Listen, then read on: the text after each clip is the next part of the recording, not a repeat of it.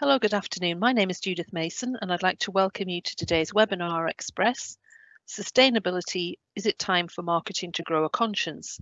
Organised by CIM Midlands. Before we get started, I'd just like to go over a few things so you know how the event will work and how to participate.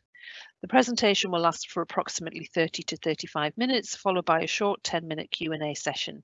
You'll be able to post any questions you have by typing into the Ask a Question chat box in the Q&A panel, which you'll see on the right-hand side of your screen if watching on a laptop, or across the top if you're watching on a tablet or smartphone. You can send in your question at any time during the presentation, and we'll attempt to answer as many as we can during the Q&A session at the end. If you want to share your thoughts on social media using the hashtag CIM Events, the webinar is being recorded and we'll share the link to the recording with you over the next few days. And finally, you'll also be emailed a short feedback survey after the event, which we'd love you to complete. It'll only take a few minutes and all survey responses are anonymous, so please do let us know your thoughts. So I'd now like to hand you over to Sarah Duncan, who is our guest speaker today. Thank you, Judith. Hello and welcome to the webinar today, which, as Judith just said, is Sustainability, Is It Time for Marketing to Grow a Conscience? I'm a sustainable business development and ethical marketing consultant and also an expert advice trainer. I'm the author of the Ethical Business book, which was printed in 2019, and I'm delighted to say won a commendation in this year's Business Book Awards. It's a fast-moving topic, and I'm actually in the process now of updating and adding whole new material to the book. Talking of fast-moving, this is an express session today, so we don't have much time, and I'm going to pack quite a lot in. Over the next 30 minutes, I'm going to look at climate versus COVID crisis, why bother being better, the role of marketing, the power of purpose, challenging the brief, paying it forward, and sustainability in action. What do we mean when we talk about ethics and sustainability? Now, that might seem like quite a straightforward question, but actually I think things have changed quite a lot over the last couple of years. If we go back to 2019, a lot of the conversations I was having, particularly in the boardroom, were all around the climate crisis. And the spotlight was very much on environmental issues.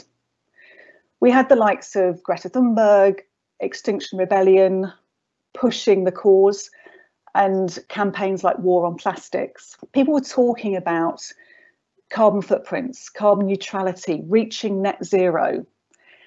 And in terms of businesses, it was those businesses that were seen to be trashing the planet that were being exposed and vilified for that behaviour. But if we fast forward to now, we have the COVID crisis. And one of the things that's done is somewhat shift the spotlight from just the environmental stuff to the importance of the societal stuff. We have a newfound appreciation for our key workers and the NHS. And we've seen governments able to suddenly do things for humanity that they weren't necessarily racing to do in the past. For example, the Everyone In programme in London, which tackled homeless people during the pandemic, certainly the early part of it. And we've had this new focus on community. But it's also exposed a big area of inequality in the world. We've seen the Black Lives Movement come to the fore. And we've also realised that the pandemic has had a much greater effect on those people in poorer scenarios. So from a business point of view, that shift, if you like, has gone from businesses being vilified for how they treat the planet to businesses not doing right by their people being exposed as the villain. But what it has done is it's helped us, I think, all understand this interconnection between the planet, the environment, people and society, and that one doesn't work without the other. He puts it brilliantly, David Attenborough, in his recent book, A Life on Our Planet, which I really recommend, by the way. He says, we often talk of saving the planet, but the truth is we must make sustainable changes to save ourselves. With or without us, the wild will return. In other words, the planet has been around for a long time. We're actually a really quite immature species. We may damage the planet to the extent that we can't safely inhabit it, but the planet will go on. So I think sometimes the conversation here, we've forgotten that we need the planet for us to be able to be safe and to thrive in the future. This is another great look at it from a lady called Christiana Figueres, who's the author of The Future We Choose and the former UN Executive Secretary for Climate Change. And she very rightly looks at it that we're facing two world health issues. We've got COVID-19, which is an acute condition, hence it's getting so much attention at the moment. But we mustn't forget that we've got the climate crisis, which is an underlying chronic condition. It's not going away. And so it's really important for businesses to be treating both of those and not lose sight of one or the other. One of the best areas that I always fall back on when it comes to this area of sustainability and understanding this connection between people and the planet is the UN's 17 Sustainable Development Goals. I could talk about this for hours. I don't have time today, but these are the goals that the United Nations member states adopted in 2015 as part of the 2030 Agenda for Sustainable Development. And the interesting point here is that they're not just about climate action, life on land or below water, but they're also about people's right to quality education, gender equality, zero hunger. So where do we go from here? Well, we have an issue with business with this embedded psychology around growth and short-termism. We know from businesses that we're constantly saying, how can we grow next year? How can we do more? How can we sell more? But equally, we have this short-termism with quarterly reporting. And both of those things could be said to be the enemy of sustainability. So there's a real challenge there. Having said that, there's a lot of talk now about green recovery. And this is how to recover from the pandemic in a responsible way.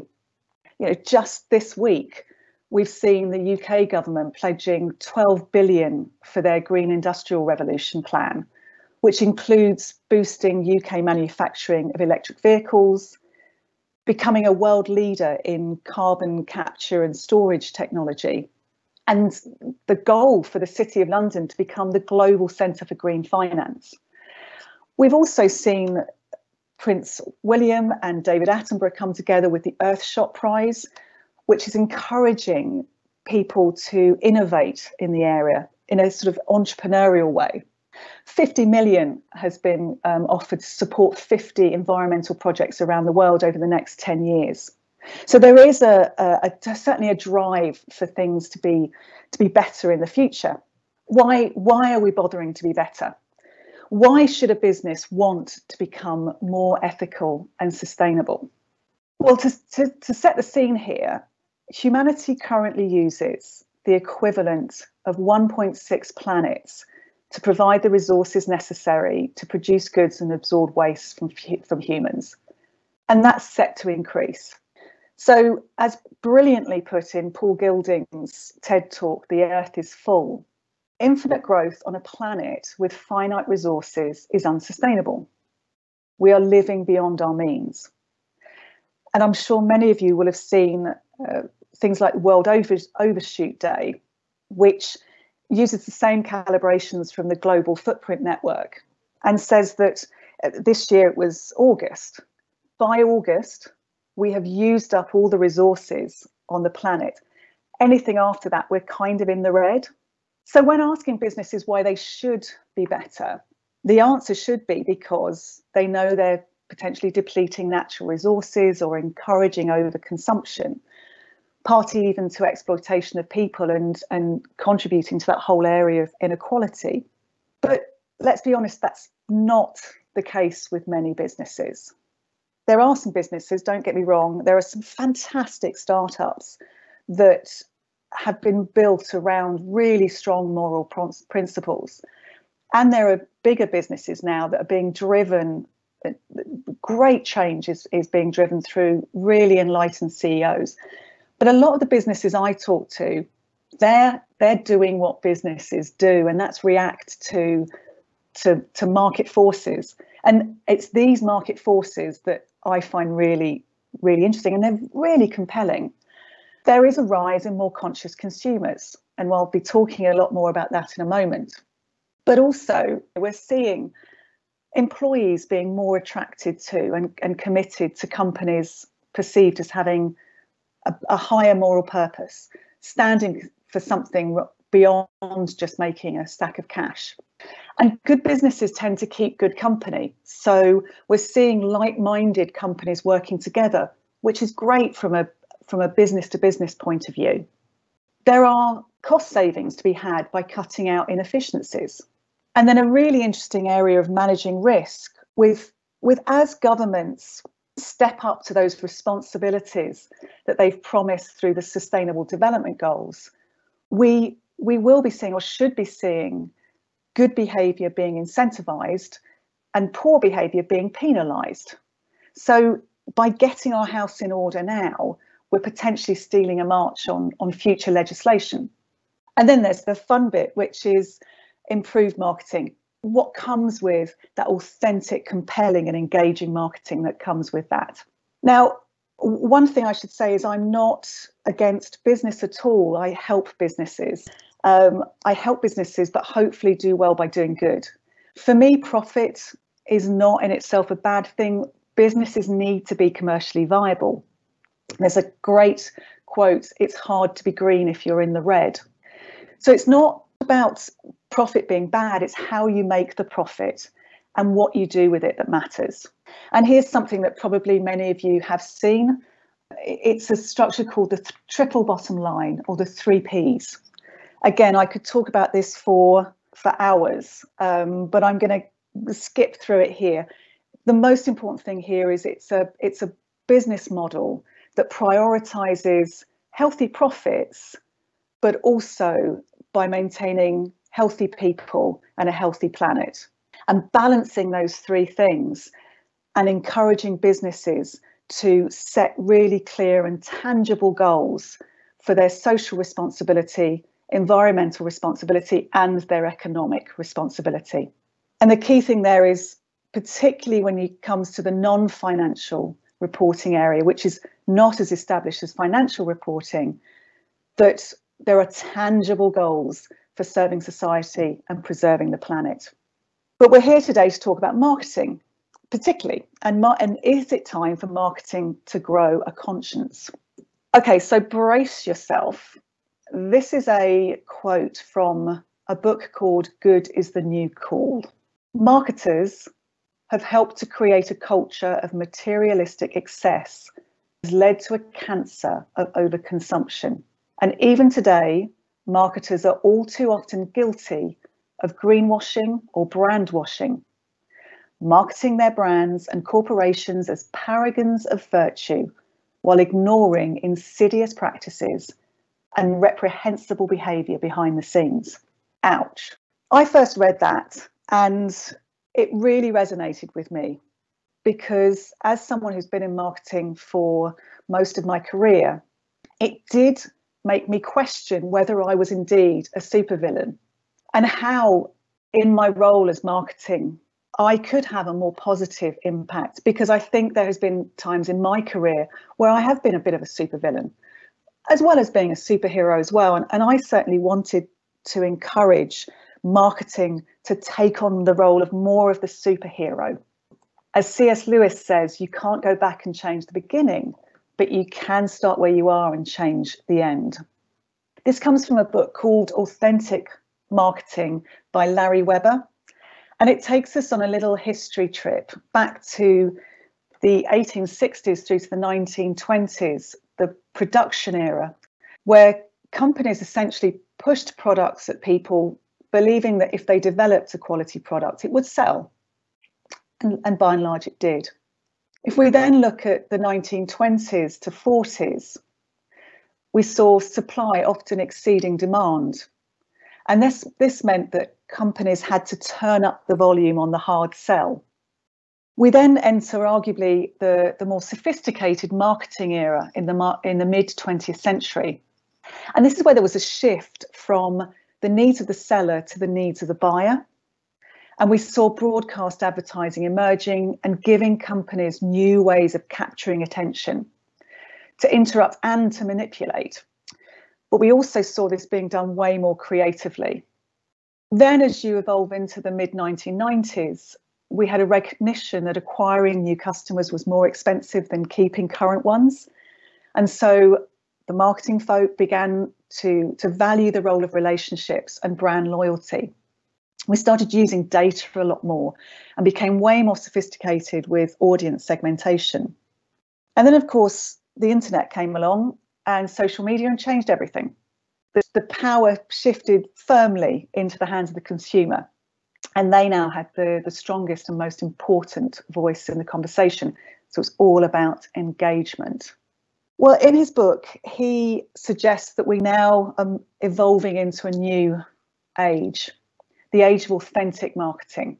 And as he says, he believes the missing critical piece is moral purpose, because this has the potential to propel companies by adding values and ethical impact customers crave and demand. So it's responding to that rise in more conscious consumerism. I'm sure anyone on this call who is in a marketing capacity will be having to think about what conscious consumerism means for their sector. And as I said earlier, balancing this people and planet, that is not just, is my product green enough for the conscious consumer, but is it thoughtful enough? Is it caring enough for the conscious consumer? I love this quote from Mary Portas: every pound spent is a vote for how we want to live. And that's really what conscious consumerism means. But I think that there's more than just the sort of dark green conscious consumer who's already there and already making their purchasing decisions based on these thoughts about the people and the planet and the impact. I think there's a growing number of conflicted or compromised consumers. Now, these people are still buying products. They're buying them because the quality is good, the price is good, it's convenient. But potentially they're conflicted or compromised by something about the brand that doesn't sit comfortably with them. That could be tax avoidance. It could be dubious supply chain credentials. It could be the packaging something comes in. Whatever it is, it's sitting uncomfortably with them, and they'll continue to buy their products at the moment because of those other factors. But the minute someone comes along that does all those things, but also has a more ethical or sustainable approach to their product, that has a moral purpose, it'll be an easy switch. So that really is the competitive advantage element. Without purpose, without ethical credentials, I think if someone comes into your marketplace and matches all those other quality, price and convenience points, but is able to display more care, more attention, it will be an easy switch for people. And I think we'll see a lot of bigger companies falling foul of this over the next few years. Some already have. I mentioned there the P word, the purpose word, being used a lot at the moment, and not always brilliantly, I have to say. It's not easy establishing a purpose. It's talked about a lot, and I'm afraid has been hijacked a little bit by marketing. Just to say here, and again, I could talk about this all afternoon, but your moral purpose, your brand purpose, should be greater than the products you make or the services you provide. If it's used to simply boost a brand image or attain a short-term goal, the impact will be short-lived too. This is not something that can be brainstormed in half an hour. This has to be something that is riven into the very fabric of the business. It's that thing that sits above the product or the service. It's the thing that customers can buy into, that employees can buy into, that sets you apart from the competition. You have to live it. Purpose minus performance equals simply PR. This is a framework that I feature in my book. It's originally from the Conscious Capitalism Field Guide. And I think it's a really nice template for helping businesses establish what their purpose could or should be. And the most important question here for me is, where can we have the most meaningful impact? Which big problems or needs in the world are we capable of solving? And I think if you can establish that and then layer over what you're passionate about, what you're good at, and what people are prepared to pay you money for, then you can get closer to this elusive brand purpose that so many people are talking about at the moment. The question at the beginning of this session was, is it time for marketers to grow a conscience? Well, I'm actually going to push that further. And I'd like to think, can marketers become the conscience of a business? And I think they can. As marketing people, we should have the skills of persuasion, of communication, to be able to help people consume better. And I think that's where we become the superheroes. But first of all, we've got to change. We've got to stamp out greenwashing. We can't be complicit to making people believe that a company or a brand is doing more to protect the environment or society than it really is. We need to uphold the reputations of the brands that we're working with and ensure that they're not greenwashing, to protect their brand reputation. And it's not just out and out lies. It's asking whether a marketing claim is too little. It's too insignificant in the grand scheme of things. And it sort of makes us look a bit ridiculous. Is it too triumphant? Is it an isolated claim that we're making an overly big fuss about? Or is it too late? The competitor's been doing this for ages, and it just highlights how late to the party we are. So it's all about challenging and using our understanding of consumers and conscious consumers to challenge the marketing claims. This is a framework that I've recently put together with some clients, and it's designed to help professionally challenge and interrogate marketing claims, because it's not always easy. Sometimes people feel too junior to challenge. Sometimes in a client agency relationship, an agency may not feel comfortable challenging too much. They may think it comes across as negative. But I think it is our responsibility to challenge everything that we're putting out to consumers. And so this allows us to look at things from, first of all, a legal point of view. Legally, can we say this? Have we checked the source? Have we validated it? Particularly with environmental claims, that some of these can be highly scientific. And I think it's really important that those claims are verified by people who know what they're talking about. They're not biased. If you do feel that you don't have the authority, sometimes I think it's good to be able to fall back on something like this to say, can we get this wording signed off? Can we make sure we know that we have everything completely and thoroughly checked? So that's great. If we've got that, legally we can say this, that's fine. But then morally, should we say this? Are we overstating? Are we missing something out? And for me, something that's really important is asking, what could customers be wary of here? And do they have any right to be wary? And should we address that? I think if you can answer all those questions, then you've done everything you can to make sure that you're not complicit in sending out bad messages. But if any of those things come up with negatives or unsure answers, then go back, check, clarify, challenge further, and change where necessary. I'm hoping that, or I'm sure some of you out there are working for companies are very progressive in this area and really mindful of how they operate. And if you have influence, is something called pay it forward. We are, after all, only as good as the good we do. Now, paying it forward was something else that I first read in Larry Weber's Authentic Marketing. And what it does is ask of the brand, who in the world would most benefit if they had access to our products or service, brackets, but can't afford them? And how can we set up a program to provide access to our products to those people who really need them? This is done brilliantly and very effectively by a number of brands now. And it's like a sort of bog off reinvented. If you remember, if you go back as far as I do, we used buy one, get one free to encourage people to buy more stuff they didn't need. In this instance, it's buy one, give one free. And there are many great examples of this. This is just three from that I cover in the book. Tom's Shoes, for every pair of shoes you buy, they give a pair of shoes to someone who really needs them, as well as other things now. Mindful Chef, they have their One Feeds Two programme. With every meal purchased, they donate a school meal to a child in poverty.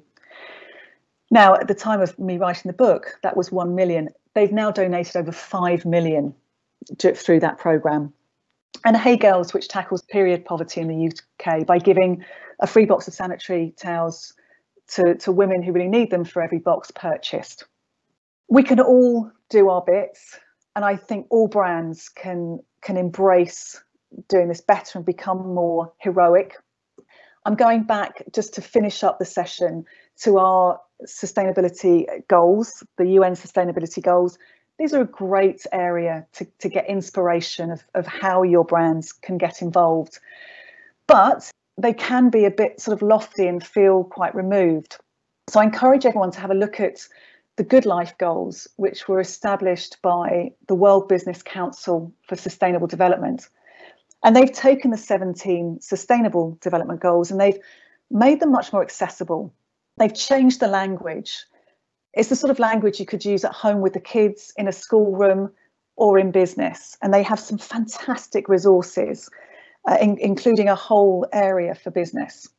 If you look at, here's one of their cards that they have for each of their goals. This one is Eat Better, which comes from the sustainability goal, Zero Hunger. And it gives you 5 very tangible ways in which you can get involved. From a marketing perspective, here's how Levi's, an example, has taken one of those goals, save water, one of the tangible areas, which is save water when brushing your teeth, washing and cleaning, and taken that as inspiration for their Don't Wash Your Jeans campaign. So that's a really good example of sustainability working through into action. Thank you for spending the time to listen to me today. I know there was a lot in there, but I hope it has given you something to think about. If you are interested in the Ethical Business Book, then if you use the code Ethical Business Book 50, you can get 50% discount off the book from Lid Publishing. And the details are there, and hopefully we'll share those with you afterwards as well.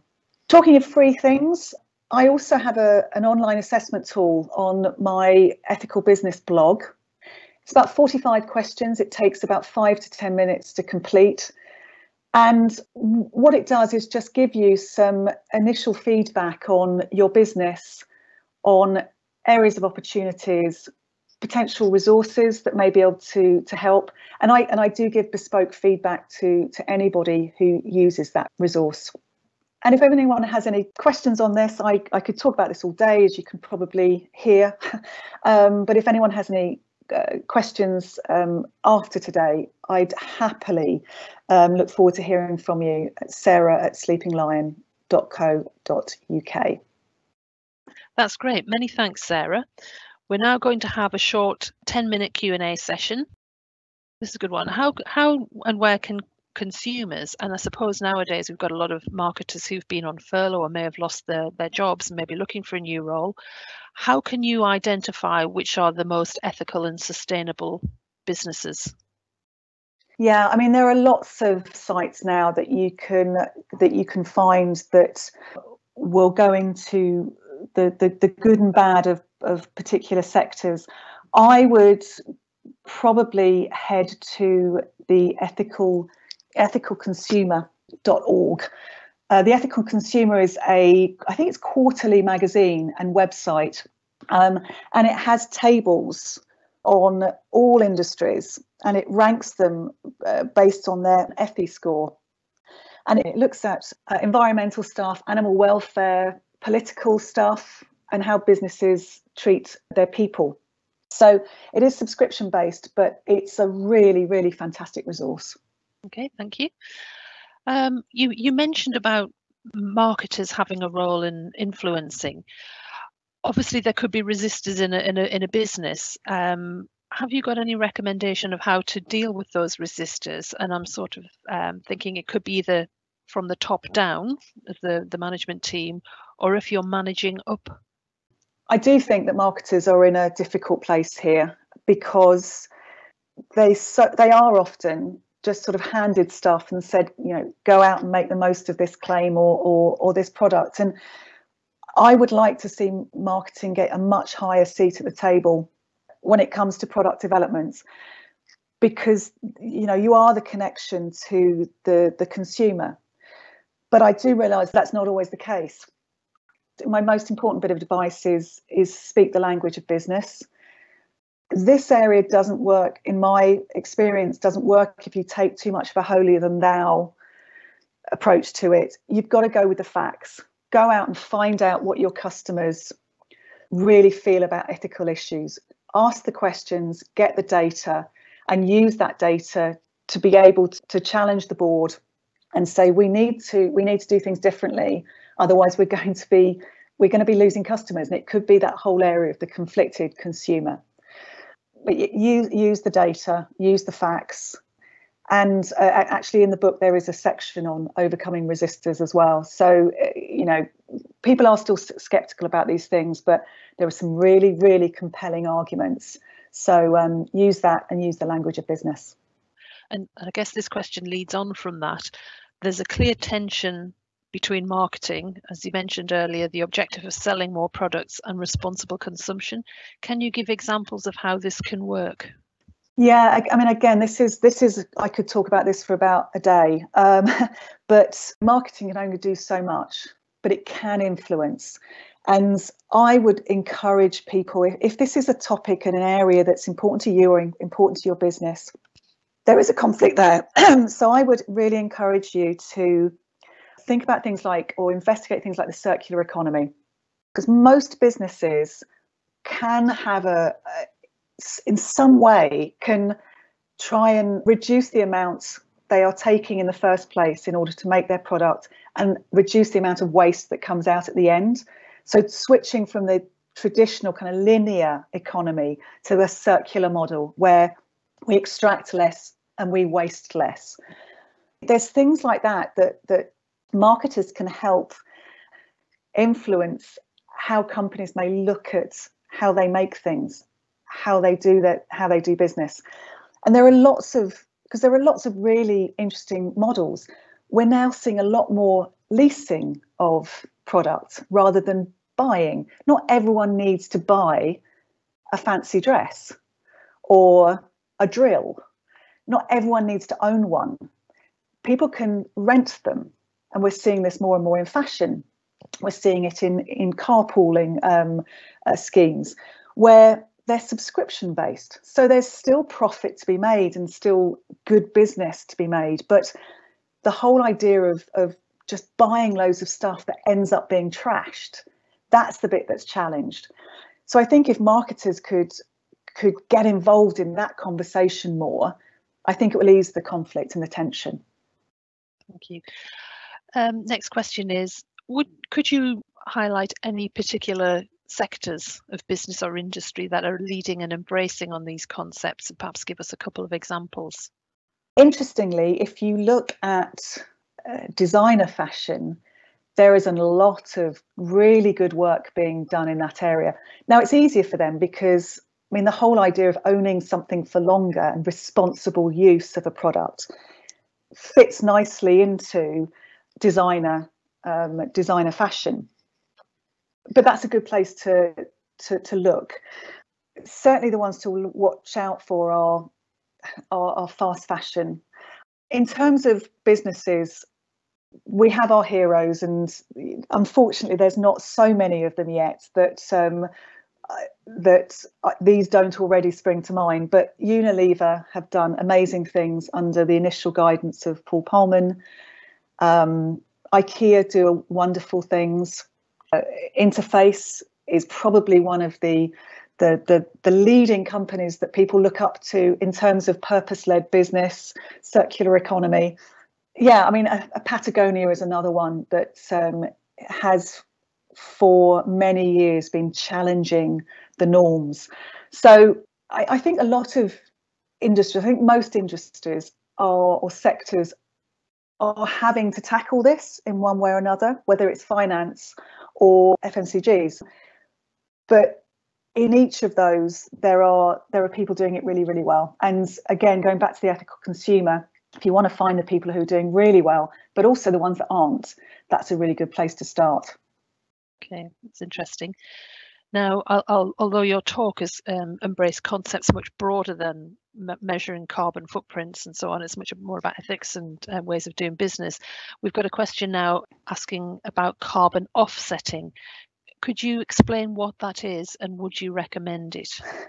Yeah, it's a question that I'm often asked when I first go into businesses, that their objective is, when I ask what their objective is, they say, right, well, we want to be net zero, or we want to reduce our carbon footprint, because the focus is very much on the environmental stuff. And I often sort of challenge that with the human side of it as well. Basically, with carbon offsetting, it is a good thing, don't get me wrong. As you control your carbon footprint, you will get to a certain stage in your business where you can't cut out anymore. And in order to offset what you can't reduce, you can fund activities or financially support activities that do good things, that capture carbon, or that help to be carbon positive. So you're offsetting the last bits of bad that you can't control by supporting projects that are positive in that area. And I do think that they're a good thing. I do it myself with my own travel and the book, and in fact, sort of my lifestyle, we offset every year. But it shouldn't be an easy thing. It shouldn't just be a fall into. I think you need to really think about it, and it's a last resort. And be really mindful of working with companies that are reputable. It's had a bit of bad press. I think back in 2016, there was a UN report that said as much as 85% of projects then weren't necessarily as having the impact that they claim to have. So be mindful, make sure you find a reputable consultancy to help you with that one. But more importantly, try and reduce your carbon footprint in the first place. Yes, of course. And I think we've got time for one final question. I think setting this in the context of where we are in 2020, which has been an unusual year by most standards. Yes. We've all made a lot of changes in our personal behaviour that's been enforced upon us by lockdowns of various guises across the country. A lot more focus on home working, using technology like Microsoft Teams, which we're using today for this seminar. Yeah. With your crystal ball out, how would you envisage future behaviour? Has it become a habit that will be long term? Are these going to be permanent changes in behaviour? And what would you predict going forwards at the end of all of this? I think absolutely we've changed the way we conduct business, and I think the biggest areas there, as you rightly say, it's travelling to and from a place of work, which we've now proved that many of us do not need to take unnecessary travel just to be in a place of work. We can conduct business online, and that in itself has a big impact on one's environmental footprint through not using cars, certainly not using international travel and planes to to get to places. So there's some really good behavioural change, I think. There's a downside to all of this, and that is there are industries there that will suffer because we're not moving around so much. And so we do need to be mindful of there's always cause and effect in this debate, which is why we need to continue to be having the debate. For me, I'm encouraged by the fact I made, the point I made earlier about how we're now thinking more about communities and humanity, as well as our impact on the planet. I'm encouraged by the fact that debate is becoming very balanced, and I hope it's that side of things that will also have a really, really bigger long-term impact on us all. Excellent. That's brilliant, Sarah. Thanks very much. With some great questions there and some really insightful answers. And we've all got some food for thought to carry forward after this session. And as a reminder, Sarah said she is willing to have any follow-up questions via her email address that she's given out earlier. So if you have any follow-ups, please get in touch with her later on. And so I'd just like to close this session now by saying thank you to Sarah for today's presentation, to CIM Midlands for organising the event. We hope you found it interesting and worthwhile. Our next Webinar Express, the UK Food and Drink Market 2020 and Beyond, Where To Now, is on Thursday the 10th of December at 1 p.m, hosted by the CIM Food, Drink and Agriculture Group. You'll find it listed on the events page on the CIM website, where you'll be able to find out more information and to register for the session.